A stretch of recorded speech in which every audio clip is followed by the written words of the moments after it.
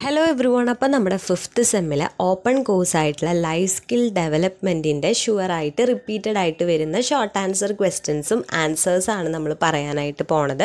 Already നമ്മൾ ഇതിൻ്റെ ഒരു ഷുവർ എസ്സേ ചെയ്തിട്ടുണ്ടായി. അത് കാണാത്തവരുണ്ടെന്നുണ്ടെങ്കിൽ ജസ്റ്റ് ഒന്ന് കണ്ടു നോക്കാം കേട്ടോ. അപ്പം നമുക്കിവിടെ സ്റ്റാർട്ട് ചെയ്യാം. ഫസ്റ്റ് ക്വസ്റ്റ്യൻ ഇതാണ്: what are the components of life skills? Life സ്കിൽസിൻ്റെ components എന്തൊക്കെയാണെന്നാണ് ചോദിച്ചേക്കണേ. അപ്പോൾ പറഞ്ഞു വെച്ചിട്ടുള്ള കുറച്ച് കമ്പോണൻസ് ഉണ്ട്. ഒരു 10 കോർ ലൈഫ് സ്കിൽസ് ഉണ്ട്. അതിനെയാണ് നമ്മൾ ലൈഫ് സ്കിൽസിൻ്റെ കമ്പോണൻസ് എന്ന് വിളിക്കുന്നത്. ഏതൊക്കെയാണത്? Self awareness, critical thinking, empathy, creative thinking, decision making, problem solving, effective communication, interpersonal relationship, coping വിത്ത് ഇമോഷൻസ്, കോപ്പിംഗ് വിത്ത് സ്ട്രെസ്. ഇതൊക്കെയാണ് നമ്മുടെ ലൈഫ് സ്കിൽസിനെ എന്തായിട്ട് പറയുന്നത്? കമ്പോണൻസ് ആയിട്ട് പറയുന്നത്. ഓക്കെ അല്ലേ? അടുത്തതാണ് differentiate between empathy and sympathy. എന്താണ് എംപതി, അതുപോലെ തന്നെ എന്താണ് സിമ്പതി? ഇത് തമ്മിലുള്ള ഡിഫറൻസ് ആണ് നമ്മളോട് ചോദിച്ചിട്ടുള്ളത്. അപ്പോൾ എംപതി എന്ന് പറയുന്നത് നമ്മൾ വേറൊരാളുടെ സിറ്റുവേഷൻ അല്ലെങ്കിൽ വേറൊരാളുടെ ഫീലിങ്സ് അണ്ടർസ്റ്റാൻഡ് ചെയ്യും, അതുപോലെ തന്നെ അയാളോട് നമ്മളൊരു കമ്പാഷൻ കാണിക്കുന്നതിനെയാണ് എംപതി എന്ന് പറയുന്നത്. സിമ്പതി എന്ന് പറയുന്നത് നമ്മൾ വേറൊരാളുടെ സിറ്റുവേഷൻ കാണുമ്പോൾ എന്ത് തോന്നുക? നമുക്കൊരു പിറ്റി ഫീലിംഗ് തോന്നുന്നതിനെയാണ് സിമ്പതി എന്ന് പറയുന്നത്. നമ്മൾ വേറൊരാളുടെ സിറ്റുവേഷൻ കാണുമ്പോൾ എന്ത് തോന്നുകയാണ്? ഒരു പിറ്റി ഫീലിംഗ് തോന്നുകയാണ്. എംപതി എന്ന് പറയുമ്പോൾ ശരിക്കും നമ്മൾ അയാളുടെ ഭാഗത്ത് നിന്ന് എന്ത് ചെയ്യുന്നുണ്ടായിരിക്കും? ചിന്തിക്കുന്നുണ്ടായിരിക്കും, അതുപോലെ തന്നെ അയാളോടൊരു കമ്പാഷനും കാണിക്കുന്നുണ്ടായിരിക്കും. പക്ഷേ സിമ്പതി എന്നുള്ള കേസ് വരുമ്പോൾ നമ്മൾ വേറൊരാളുടെ സിറ്റുവേഷൻ കാണുമ്പോൾ നമുക്ക് എന്ത് തോന്നുന്നു? ഒരു പിറ്റി ഫീലിംഗ് തോന്നുന്നതിനെയാണ് സിമ്പതി എന്ന് പറയുന്നത്. നമ്മൾ പ്രത്യേകിച്ച് ഒരു കമ്പാഷനോ കാര്യങ്ങളോ ഒന്നും കാണിക്കുന്നുമില്ല. അതുപോലെ തന്നെ എംപതി എന്ന് പറയുന്നത് എന്താണ്? വേറൊരാളുടെ ഫീലിങ്സ് അണ്ടർസ്റ്റാൻഡ് ചെയ്യാനുള്ള ഒരു എബിലിറ്റീനെയാണ് നമ്മൾ എംപതി എന്ന് വിളിക്കുന്നത്. സിമ്പതി എന്ന് പറയുന്നത് നമുക്ക് ആ പറഞ്ഞ സെയിം പ്രോബ്ലംസ് ഇല്ലല്ലോ എന്നുള്ള ഒരു റിലീഫിനെയാണ് എന്തെന്ന് പറയുന്നത്? സിമ്പതി എന്ന് പറയുന്നത്. അങ്ങനെ വിചാരിക്കുകയാണ്, അതായത് നമുക്ക് ആ സെയിം പ്രോബ്ലംസ് ഇല്ലല്ലോ എന്ന് വിചാരിക്കുന്ന ആ ഒരു റിലീഫിനെയാണ് എന്തെന്ന് പറയുന്നത്? സിമ്പതി എന്ന് പറയുന്നത്. ഓക്കെ അല്ലേ? അപ്പോൾ എംപതിയും സിമ്പതിയും തമ്മിലുള്ള ആ ഒരു ഡിഫറൻസ് ക്ലിയർ ആയില്ലേ? അടുത്തതാണ് ഡിഫൈൻ ലൈഫ് സ്കിൽസ്. ലൈഫ് സ്കിൽസിൻ്റെ ഡെഫിനിഷനാണ് ചോദിച്ചിട്ടുള്ളത്. അപ്പോൾ നമ്മുടെ വേൾഡ് ഹെൽത്ത് ഓർഗനൈസേഷൻ ഹു പറഞ്ഞു വെച്ചിട്ടുള്ള ഒരു ഡെഫിനിഷൻ ഉണ്ട്. എന്താണ്? Who defined life skills as the abilities four adaptive and positive behaviour that enable individuals to deal effectively with the demands and challenges of everyday life. അപ്പോൾ ഓരോ ഇൻഡിവിജ്വലിൻ്റെയും, ഇപ്പം നമ്മുടെ ആണെങ്കിൽ പോലും എവറിഡേ ലൈഫിൽ എന്ത് വരുന്നുണ്ടാവും? നമുക്ക് കുറേ ഡിമാൻഡും ചാലഞ്ചസും ഒക്കെ വരുന്നുണ്ടാവും അല്ലേ? അപ്പോൾ ഈ ഒരു ഡിമാൻഡുകളെയും ചാലഞ്ചസിനെയും എങ്ങനെ ഇഫക്റ്റീവ്ലി ഡീല് ചെയ്യാം, ഓരോ ഇൻഡിവിജ്വൽസിനും എങ്ങനെ ഇഫക്റ്റീവ്ലി ഡീല് ചെയ്യാം, അവരത് ഡീൽ ചെയ്യുന്ന ആ ഒരു അഡാപ്റ്റീവ് ആയിട്ടുള്ള പോസിറ്റീവ് ആയിട്ടുള്ള ബിഹേവിയർ, ആ ഒരു എബിലിറ്റീനെയാണ് എന്തെന്ന് പറയുന്നത്?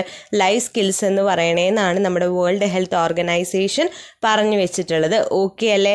ഈ ഒരു ഡെഫിനിഷൻ ക്ലിയർ ആയിട്ട് തന്നെ പഠിക്കാൻ, നമ്മുടെ ഓൺ വേർഡ്സിൽ എഴുതാനായിട്ട് പറ്റില്ല കേട്ടോ. അടുത്തതാണ് വാട്ട് ഈസ് പോസിറ്റീവ് തിങ്കിങ്. എന്താ പോസിറ്റീവ് തിങ്കിങ് എന്ന് പറഞ്ഞു കഴിഞ്ഞാൽ? പോസിറ്റീവ് തിങ്കിങ് എന്ന് പറയുന്നത് നമ്മുടെ സ്ട്രെസ് മാനേജ്മെൻറ്റിലെ വളരെ ഇമ്പോർട്ടൻ്റ് ആയിട്ടുള്ളൊരു ആസ്പെക്റ്റാണ്. പോസിറ്റീവ് തിങ്കിങ് എന്ന് പറഞ്ഞു കഴിഞ്ഞാൽ നമുക്കറിയാമല്ലേ, നമ്മുടെ ലൈഫിൽ അല്ലെങ്കിൽ നമ്മുടെ പേഴ്സണൽ ലൈഫ് ആയിക്കോട്ടെ, പ്രൊഫഷണൽ ലൈഫ് ആയിക്കോട്ടെ, അവിടെ എപ്പോഴും പ്ലസൻ്റായ കാര്യങ്ങൾ മാത്രമായിരിക്കില്ല, അൺപ്ലസൻറ്റ്നെസ് ഉണ്ടായിരിക്കും അല്ലേ?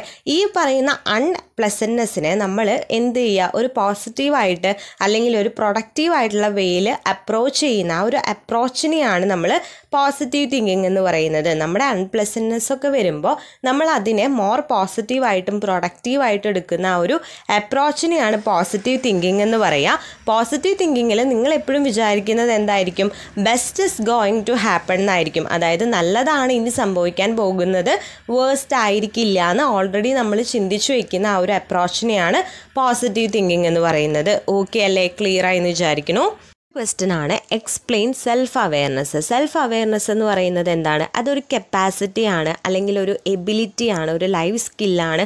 ഇത് എന്തിനു വേണ്ടിയിട്ടാണ്? Is the capacity four introspection and the ability to recognise one self as an individual. അതായത് ഒരു പേഴ്സണ് അവരെ തന്നെ എന്ത് ചെയ്യുക? മനസ്സിലാക്കുക, അവർക്ക് എന്തൊക്കെ വീക്ക്നെസ് ഉണ്ട്, എന്തൊക്കെ സ്ട്രെങ്ത് ഉണ്ട്, എന്തൊക്കെയാണ് അവരുടെ മെൻ്റലായിട്ടുള്ള ഫിസിക്കലായിട്ടുള്ള എബിലിറ്റീസ്, ഇതൊക്കെ മനസ്സിലാക്കുന്ന ആ ഒരു ലൈഫ് സ്കിൽ നമ്മൾ എന്ത് ചെയ്യുക? നമ്മളെ തന്നെ മനസ്സിലാക്കുക. അതിനെയാണ് എന്തെന്ന് പറയുന്നത്, സെൽഫ് അവെയർനെസ് എന്ന് പറയുന്നത്. ഓക്കെ അല്ലേ? അടുത്തതാണ് what is emotional quotient. Emotional quotient എന്ന് പറയുന്നത് ഒരു മെഷർമെൻ്റ് ആണ്. അതായത് ഒരു പേഴ്സൻ്റെ എബിലിറ്റി, അയാളുടെ ഇമോഷൻസ് മോണിറ്റർ ചെയ്യാനും അതുപോലെ തന്നെ അയാൾക്ക് എത്രത്തോളം അയാളുടെ പ്രഷേഴ്സ് കോപ്പപ്പ് ചെയ്യാനായിട്ട് പറ്റും, അതുപോലെ തന്നെ അയാളുടെ തോട്ട്സും ആക്ഷൻസും എത്രത്തോളം കൺട്രോൾ ചെയ്യാനായിട്ട് പറ്റും, ഇതൊക്കെ മോണിറ്റർ ചെയ്യുന്ന ആ ഒരു പേഴ്സണൽ എബിലിറ്റി അല്ലെങ്കിൽ അതിന് മെഷർ ചെയ്യുന്ന ആ ഒരു മെഷർമെൻറ്റിനെയാണ് ഇമോഷണൽ കോഷ്യൻ്റ് എന്ന് പറയുന്നത്. അപ്പോൾ ഇമോഷണൽ കോഷ്യൻ്റ് എന്ന് പറഞ്ഞാൽ ഒരു മെഷർമെൻ്റ് ആണ്. എന്തിനെയാണ് അത് മെഷർ ചെയ്യുന്നത്? ഒരു പേഴ്സൻ്റെ എബിലിറ്റി, അയാൾക്ക് എത്രത്തോളം അയാളുടെ ഇമോഷൻസിനെ മോണിറ്റർ ചെയ്യാനായിട്ട് പറ്റുന്നുണ്ട്, എത്രത്തോളം അയാളുടെ പ്രഷേഴ്സ് ആൻഡ് ഡിമാൻഡ്സ് കോപ്പ് ചെയ്യാനായിട്ട് പറ്റുന്നുണ്ട്, അതുപോലെ തന്നെ തോട്ട്സും ആക്ഷൻസും കൺട്രോൾ ചെയ്യാനായിട്ട് പറ്റുന്നുണ്ട്. ഇതൊക്കെ മെഷർ ചെയ്യുന്ന ആ ഒരു മെഷർമെൻറ്റിനെയാണ് നമ്മൾ ഇമോഷണൽ കോഷ്യൻ്റ് എന്ന് പറയുന്നത്. അടുത്തതാണ് what is self esteem. Self esteem എന്ന് പറയുന്നത് സെൽഫ് അവെയർനെസ് പോലെയുള്ള ഒരു സംഭവം തന്നെയാണ്. സെൽഫ് എസ്റ്റീമിൽ നമ്മുടെ വാല്യൂ, നമ്മൾ എത്രത്തോളം നമ്മളെ വാല്യൂ ചെയ്യുന്നുണ്ട്, അതിനെയാണ് സെൽഫ് എസ്റ്റീം എന്ന് പറയുന്നത്. അതുപോലെ തന്നെ വേൾഡ് നമ്മൾ എത്രത്തോളം വാല്യൂ ചെയ്യുന്നുണ്ടെന്നാണ് നമ്മുടെ കാഴ്ചപ്പാട്. അതുപോലെ തന്നെ നമ്മളെക്കുറിച്ച് മറ്റുള്ളവർ എങ്ങനെ ചിന്തിക്കുന്നു, മറ്റുള്ളവർ എത്രത്തോളം നമ്മളെ വാല്യൂ ചെയ്യുന്നു, അങ്ങനെയുള്ള കാര്യങ്ങളെയൊക്കെയാണ് നമ്മൾ സെൽഫ് എസ്റ്റീം എന്ന് പറയുന്നത്. അതായത് സെൽഫ് എസ്റ്റീം എന്ന് പറഞ്ഞു കഴിഞ്ഞാൽ how we value our selves, നമ്മളെ തന്നെ എത്രത്തോളം വാല്യൂ ചെയ്യുന്നു എന്നുള്ളതിനെയാണ് സെൽഫ് എസ്റ്റീം എന്ന് പറയുന്നത്. ഓക്കെ അല്ലേ? അടുത്തതാണ് discuss the coping strategies. Coping strategies discuss ചെയ്യാനായിട്ട് പറഞ്ഞിരിക്കുന്നത്. അപ്പം നമ്മുടെ ഇമോഷൻസ് കോപ്പ് ചെയ്യുന്നതിന് വേണ്ടിയിട്ട് രണ്ട് രീതിയിലാണ് നമുക്ക് ഇമോഷൻസ് കോപ്പ് ചെയ്യാനായിട്ട് പറ്റുക. ഒന്ന് പ്രോബ്ലം ഫോക്കസ്ഡ് ആണ്, ഒന്ന് ഇമോഷൻ ഫോക്കസ്ഡ് ആണ്. അപ്പോൾ പ്രോബ്ലം ഫോക്കസ്ഡ് ആണെങ്കിൽ എങ്ങനെയൊക്കെയാണ്? Actively tries to remove or work around stressor. എന്ത് ചെയ്യുക? നമ്മളെപ്പോഴും നമുക്ക് എന്താണോ സ്ട്രെസ്സ് തരുന്നത് അല്ലെങ്കിൽ നമ്മുടെ പ്രോബ്ലം എന്താണോ അത് റിമൂവ് ചെയ്യാനായിട്ട് അല്ലെങ്കിൽ ആ ഒരു സ്ട്രെസ്സറിൻ്റെ അറൗണ്ട് വർക്ക് ചെയ്യുക എന്നുള്ളതാണ് ആദ്യത്തെ സ്ട്രാറ്റജി. അതുപോലെ തന്നെ നമുക്ക് എങ്ങനെ ആ ഒരു സ്ട്രെസ്സറിനെ മാനേജ് ചെയ്യാനായിട്ട് പറ്റുമെന്ന് നോക്കണം. അതുപോലെ തന്നെ നമ്മൾ അഡ്വൈസസ് എടുക്കണം, അസിസ്റ്റൻസ് എടുക്കണം, ഇൻഫോർമേഷൻസ് എടുക്കണം. അതുപോലെ തന്നെ നമുക്ക് അപ്രോപ്രിയേറ്റ് ആയിട്ടുള്ള ടൈം വരുന്നത് വരെയും നമ്മൾ എന്ത് ചെയ്യണം?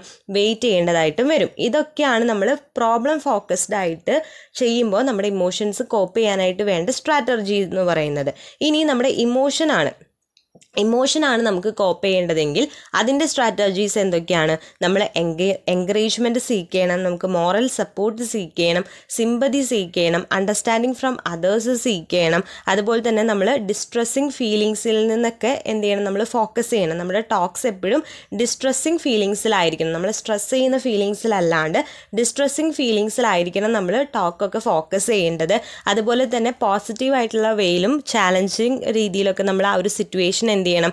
ഇൻ്റർപ്രറ്റ് ചെയ്യണം. അതുപോലെ തന്നെ നമ്മുടെ എഫേർട്സ് റെഡ്യൂസ് ചെയ്യണം. അതുപോലെ തന്നെ നമ്മുടെ ആക്ടിവിറ്റീസ് എന്ത് ചെയ്യുക? ഡിസ്ട്രെസ് ചെയ്യുക, അതായത് ഡിസ്ട്രക്റ്റ് ചെയ്യുക. നമുക്ക് സ്ട്രെസ് ഉണ്ടാക്കുന്ന ആ ഒരു സ്ട്രെസ്സറിൽ നിന്ന് നമ്മുടെ അറ്റൻഷൻ ഡിസ്ട്രക്റ്റ് ചെയ്യാനായിട്ട് നമ്മൾ വേറെ ആക്ടിവിറ്റീസിൽ എന്ത് ചെയ്യുക? ടേൺ ചെയ്യുക. ഇതൊക്കെയാണ് നമ്മുടെ ഇമോഷൻ കോപ്പ് ചെയ്യാനായിട്ടുള്ള സ്ട്രാറ്റജീസ് എന്ന് പറയുന്നത്.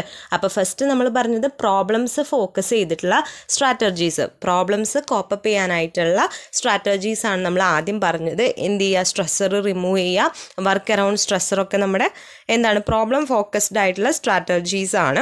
ഇമോഷൻ ഫോക്കസ്ഡ് ആയിട്ട് നമ്മൾ കോപ്പ് ചെയ്യാനുള്ള സ്ട്രാറ്റജീസ് ആണ് ഈ ഒരു encouragement, moral support, sympathy, understanding.